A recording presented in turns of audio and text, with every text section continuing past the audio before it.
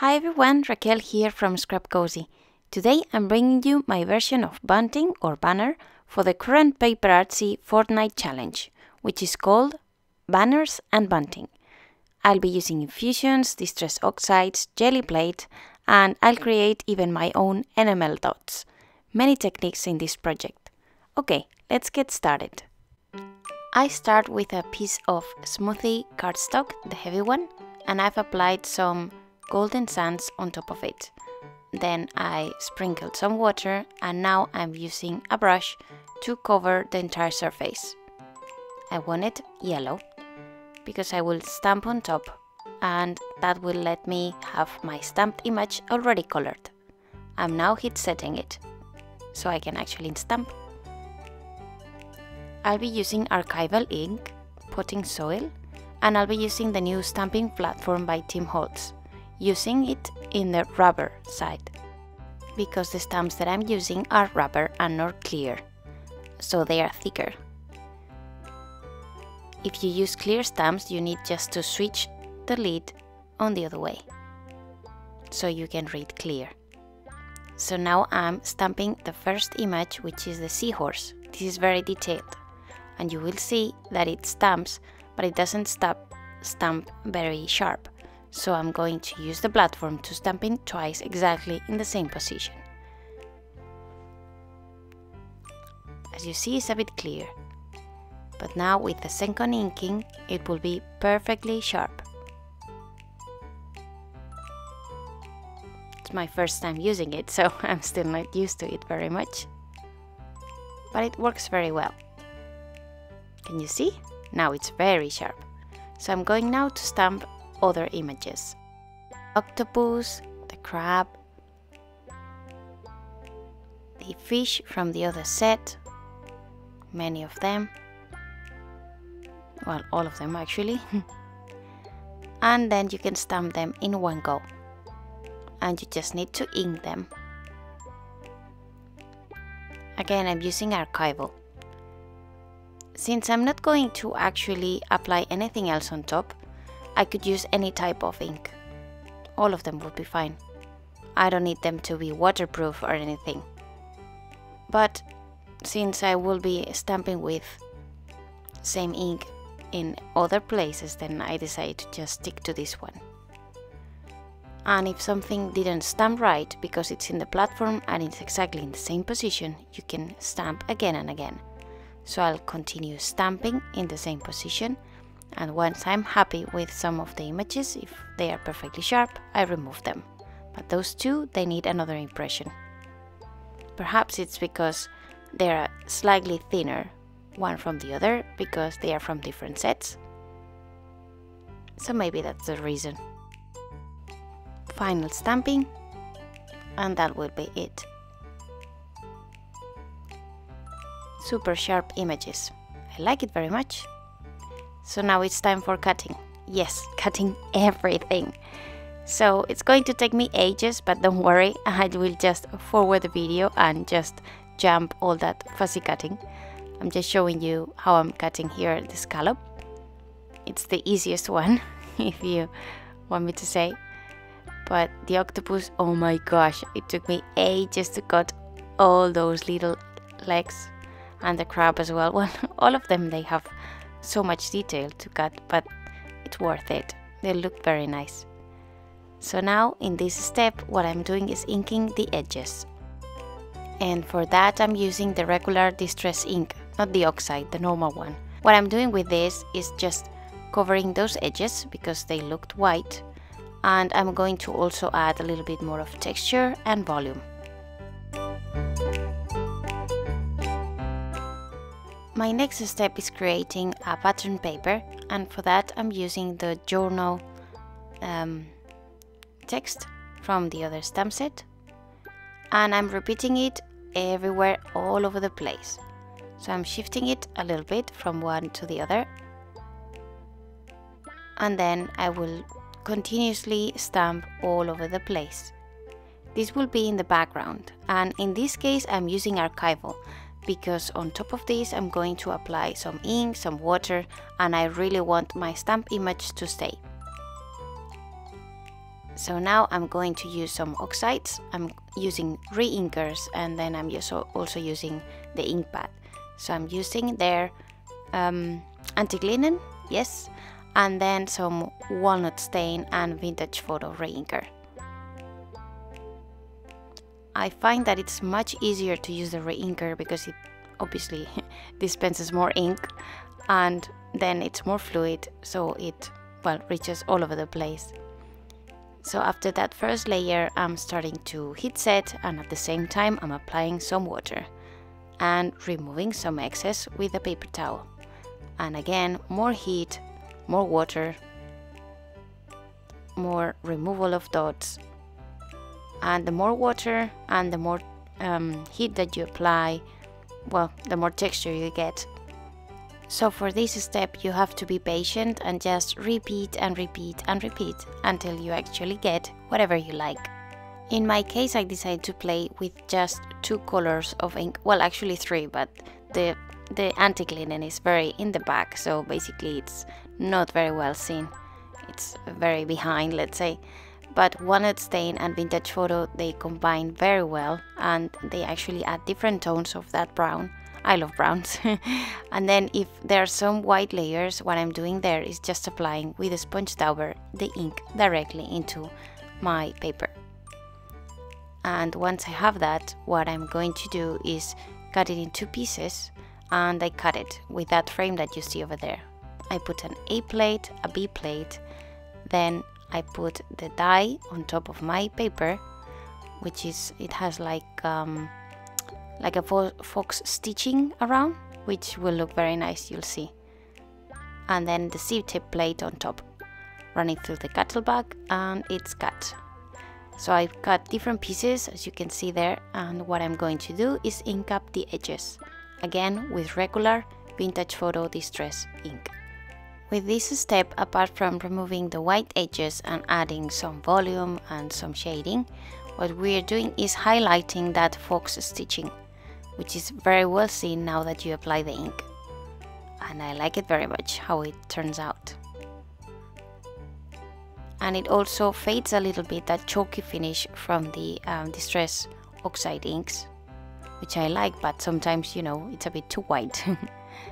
So now it's time for jelly printing. Here I'm fast forward, I'm doing it very fast, because basically these are just tests that I was doing with different colors, different textures, different stencils and finishes, so until I actually got something that I liked and that I could repeat 5 times to get more or less a similar finish for me to create the backgrounds of my banner.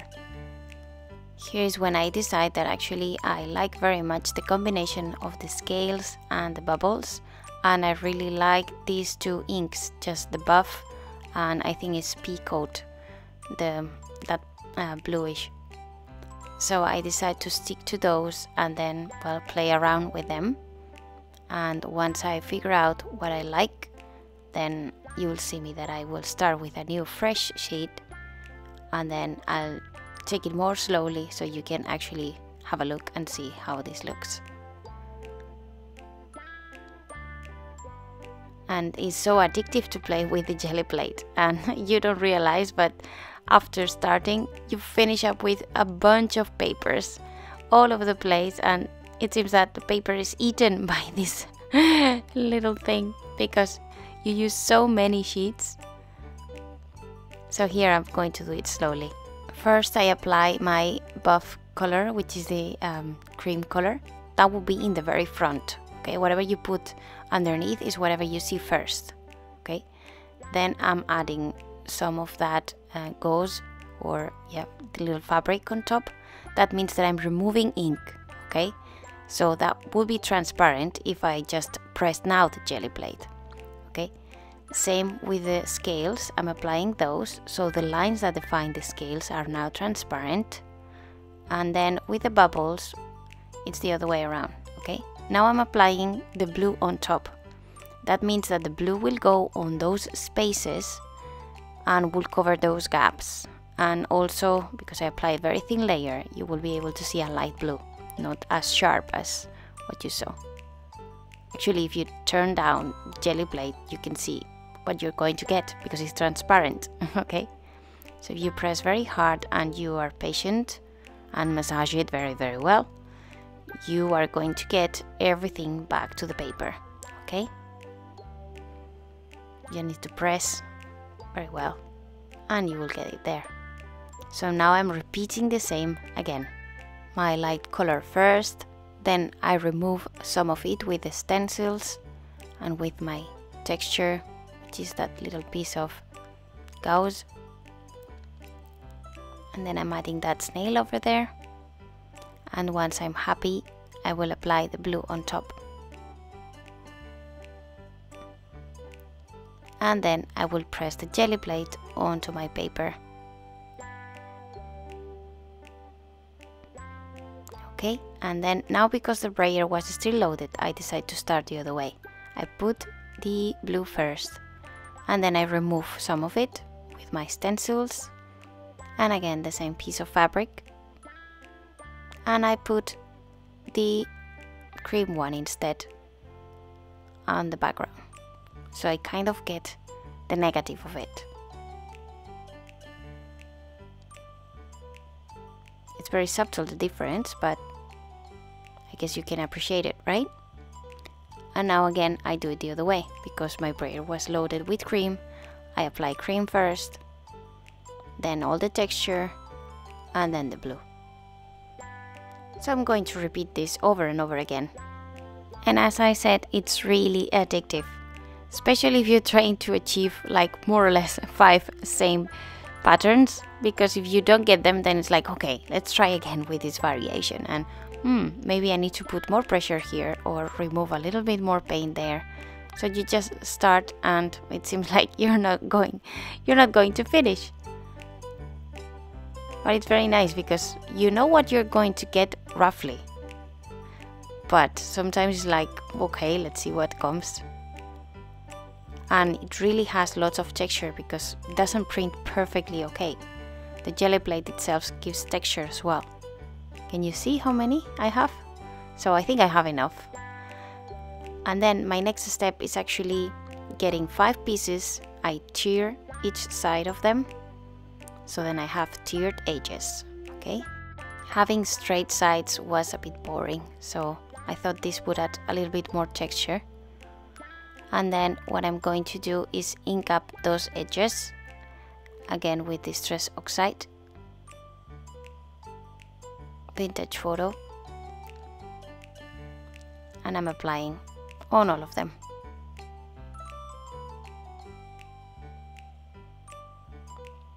So that would remove that white edge, and it will also bring everything together because I'm using that same shade of brown everywhere on the board that we created, that pattern paper with the pieces that I cut, so it will match. And now I'm going to add a little bit more texture by stamping that seaweed on top and bottom of those pieces of the bunting. And you will see me that I will be stamping 2 parts at the same time, just to try to, well, not waste so much time and ink. Although my craft sheet is going to finish super dirty, but that's okay. With a little bit of rubbing alcohol, it just goes away. Or you can also use hand sanitizer, that works well as well. So I'll carry on adding more texture to my bunting until I'm happy with it. So I've done the bottom part, and now I'm going to do the top part as well. So I'm just twisting them and repeating my stamping here and there. Again, I'm using Archival. I don't need to use Archival because actually I'm not going to do any water coloring or anything. But because it was the same ink that I was using while stamping the images, and it's in the same, well, color palette that I'm using, then it's fine. And now I'm combining that with the pieces that I did to see how they look, and I'm going to cut them in half. So it's not going to be a frame, it's going to actually be a top and bottom semi-frame, if you want to call it, on each piece of bunting. And to make sure I cut straight, I'm just using that middle part of the banner, and then they're done. So I'm putting one top and bottom to see how they look, and I think I like them. I'm going to clean my surface. As I said, with water doesn't work, so now I'm spritzing some rubbing alcohol, and that works wonders. And now to coordinate everything, I'm using again some golden sands, water, and I will be tinting some lace, the one that I have on the left. So it's just a matter of dyeing it with the Infusions mix, making sure that it gets very wet on that mix. And then you could let it air dry, but I'm impatient, so then I'm going to heat set it with the heat tool and some tweezers.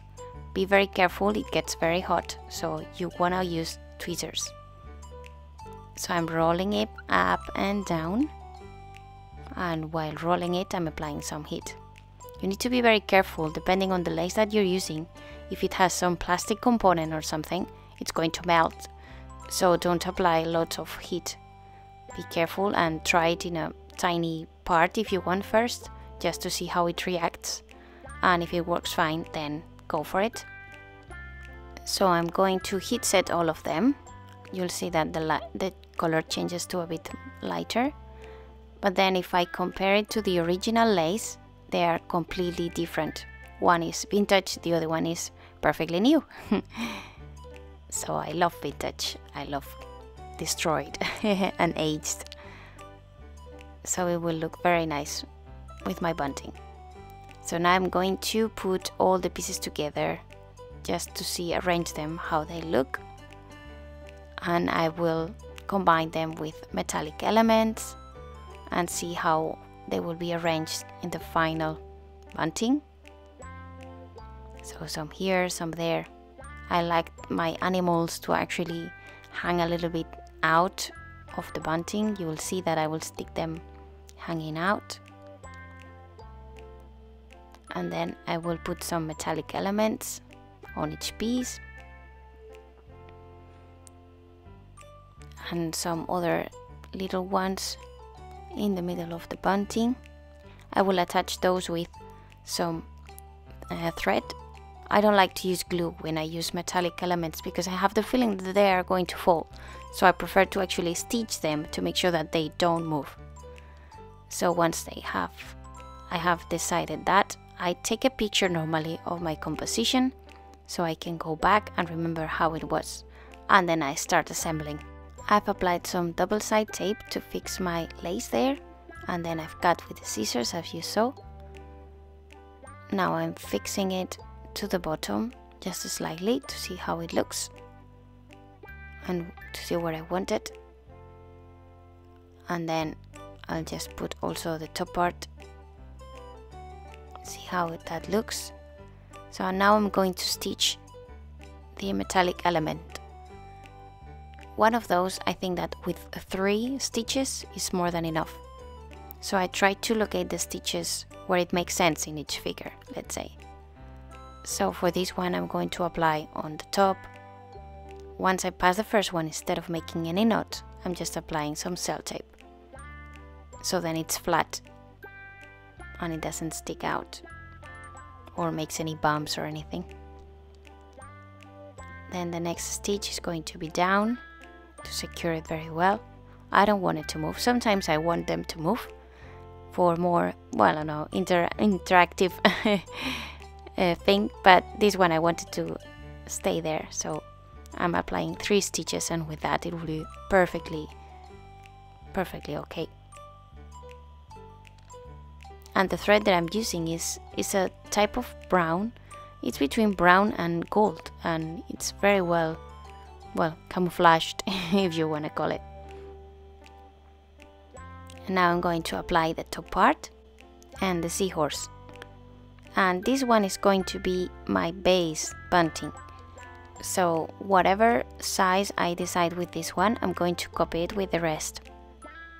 And what I'm doing here is trying to stick my seahorse so part of the animal is out of the bunting.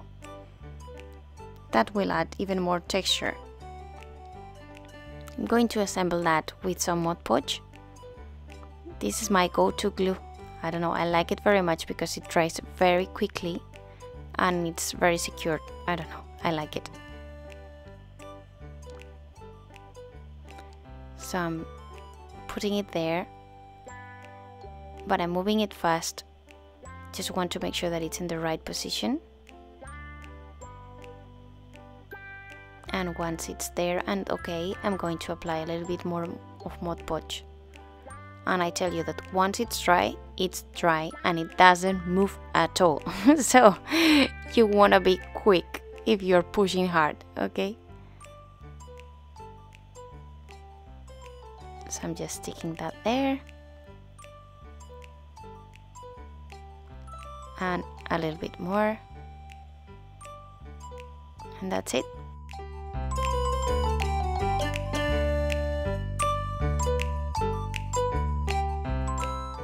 And that baby seahorse as well. So the same that I've done for this one, I will repeat on the rest. Basically stitching all the metallic elements and gluing the lace with the double-sided tape and the top and the bottom also with Mod Podge, and this is the result. So I've put that there. This is the seahorse that you saw already. Some more stitching. And the stars, not the sea stars but the other stars, they are kind of like brats, so they don't need to be stitched. They just need to be, well, they have 5 holes. That's it.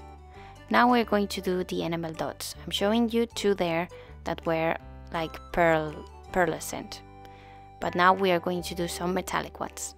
So I'm going to apply some UTEE, the clear one, and some WoW embossing powder,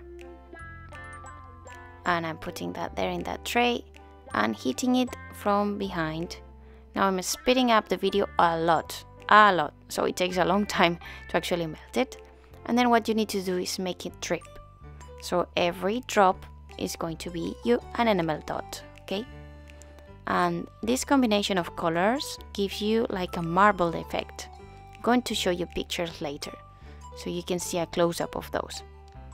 If the drops that you get are not perfectly round, that's okay. This is plastic, it can be melted again and you can do a second try, okay? So don't worry. Just be very careful because it's very hot. I learned this technique from Marian Emberson. She's from WoW and she showed it to me at Stitches.